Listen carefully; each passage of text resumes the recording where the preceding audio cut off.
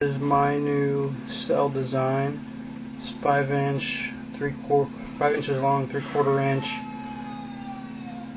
pipe, 5 inches long, like I said. The small ones are 1/4 inch diameter, 5 inches long. I have them arranged inside the tube with spacers on the inverted gaps, and I have it set down in a pre-drilled diesel cologne case. So there it is. There's my battery meter. There's my pulse wave generator, and I'm going to turn it on now. 12 volts, 6 amps. You can see that on. Turn the switch on. It was already up, and as you can see, lots and lots of gas. And just to show you that it is what I say it is,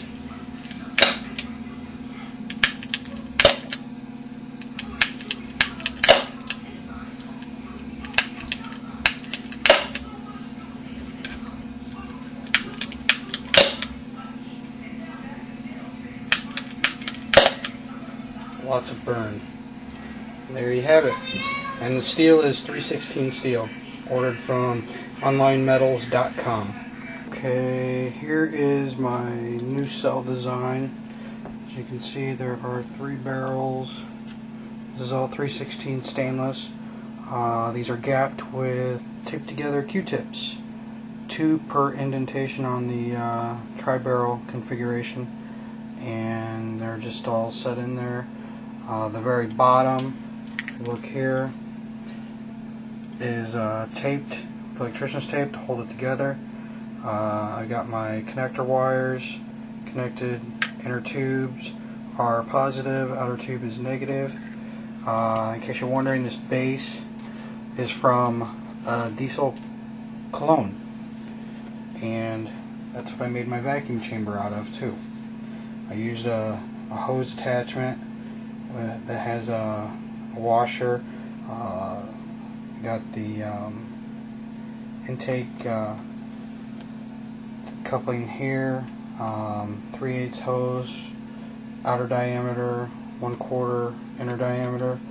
Now I've got my water mix here, which is nothing but regular tap water, and 2 tablespoons of baking soda, and then my bubbler. What I've got going on here is the vacuum chamber. This sets right on top, and as you can see, inside there is a 3/4 inch hole. Basically acts as the cap off for the top of this, isolating all of the gas. Water is allowed to get in there, and it completely consumes the top of this, and the only exit for the gas is through the hose. So I'm going to put this on here, and see, it's a little tricky doing it with just one hand. So I'm going to shut off. Basically that goes up in there. Okay, now on the vacuum chamber I have 3 holes drilled in the top, 4 holes actually, sorry. On the bottom there are 2 holes drilled in the bottom. As you see, that's the bottom of that there. And then we got our positive lead and negative lead coming out of the base of the diesel cologne container. So I'm going to go ahead and drop this down in the water, and you gotta kind of push it in there, and the vacuum chamber is going to fill up with water.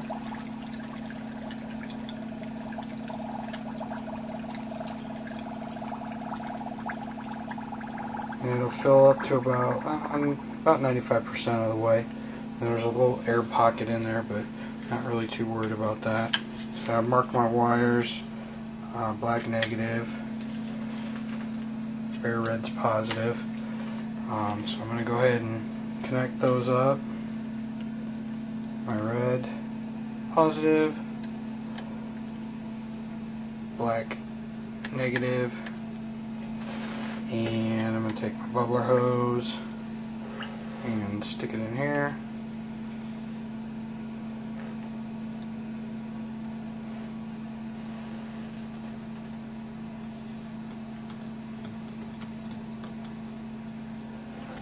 Okay, because of the vacuum chamber is so weak that if you have the tube all the way down, it forces the gas back down inside the vacuum chamber. Anyway, there it is. There's my pulse wave modulator. You can get that unit off of hydrogengarage.com, and I'm going to turn it on.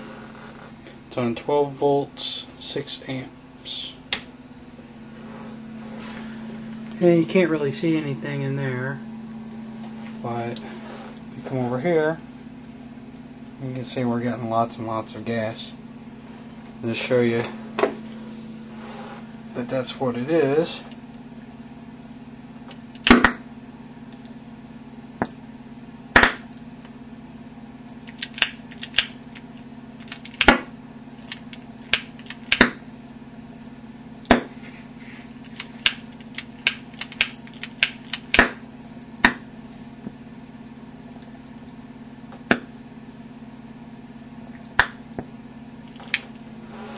And there we have it.